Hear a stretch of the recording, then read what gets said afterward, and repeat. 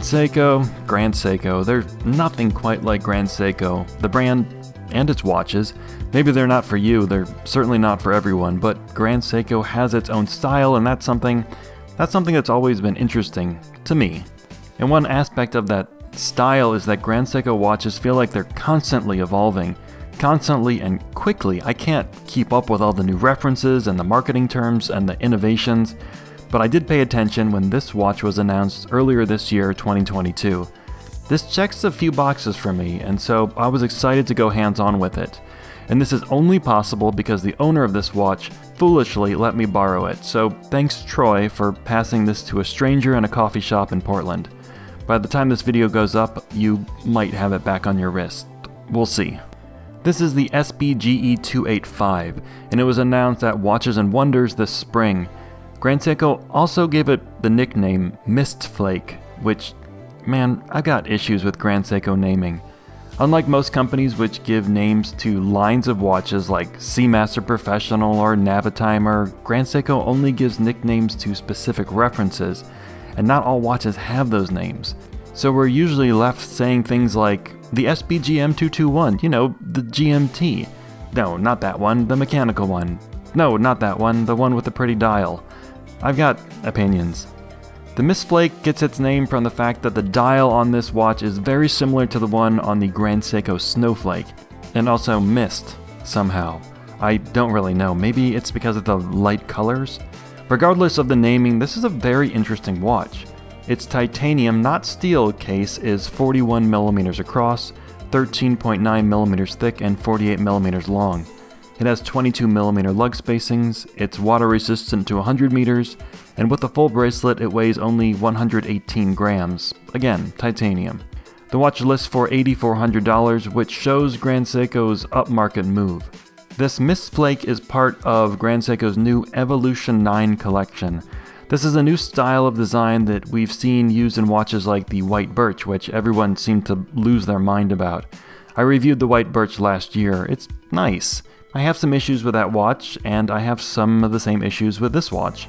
The Evolution 9 collection features watches like this, which adhere to 9 design principles.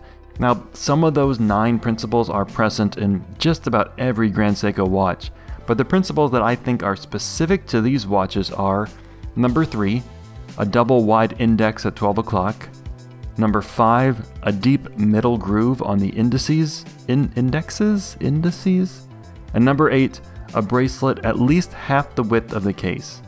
I feel about these principles the same way I feel about high-intensity titanium and Zaratsu polishing. They're nice, but they're mostly marketing terms. Take Zaratsu. That's the term used to describe Grand Seiko's distortion-free, mirror-like polished surfaces, and they are beautiful. Grand Seiko really knows what it's doing with polishing, but is it better than any other polished component at this price? I'm not convinced. Spring Drive though, Spring Drive is another marketing term used by Grand Seiko, but this one is truly unique to the brand, and it's pretty great. Spring Drive is the name of the technology that makes this watch run. In the simplest dichotomy of watches today, there are mechanical movements which store energy in springs and release that energy via mechanical methods, and then there are quartz watches which store energy in batteries or capacitors and release the energy with the help of a quartz crystal. I know you know this, but maybe some people watching have healthy hobbies and don't have a Swiss lever escapement tattooed on their lower back, adjusted to 5 positions. The Grand Seiko Spring Drive movement kind of combines mechanical and quartz components. Like a fully mechanical movement, the Spring Drive stores energy in a spring, and like a quartz movement, the Spring Drive uses a quartz crystal to regulate timekeeping. But unlike most quartz movements, a Spring Drive movement releases energy continuously through an electromagnetic break. The result of this is a perfectly smooth seconds hand. No ticking, not even 10 times per second like a high-beat mechanical movement. Ain't it purty?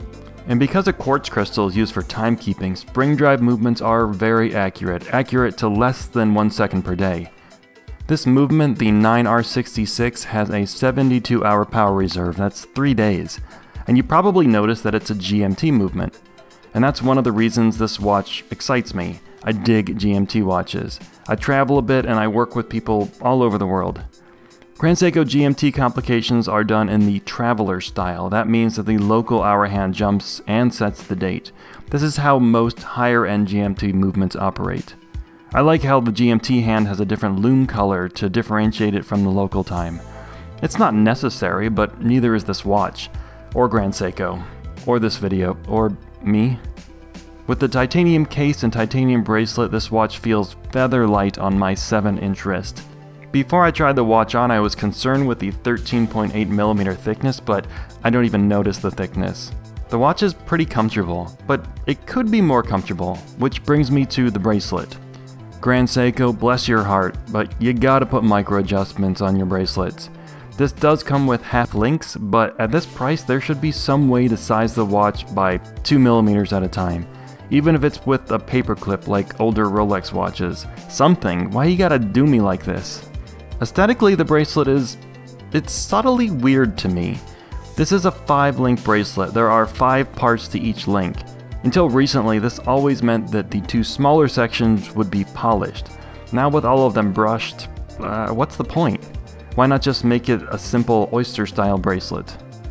And then there's the width. At 22mm, the Evolution 9 bracelets just look a bit too wide to me. I love the proportions of the case and everything under the crystal, but the bracelet seems inelegant. Thankfully, with the monochromatic dial, just about any strap will look good on this watch. That I appreciate. Honestly, the watch overall is quite a beauty. This is Grand Seiko doing what it does best. A textured dial, perfectly polished hands and markers, a case covered in interesting angles, and an innovative movement. I've got a lot of problems with U-watches, but I'm tough on Grand Seiko because I really like what they do. It ain't like any other company, and this ain't like any other watch.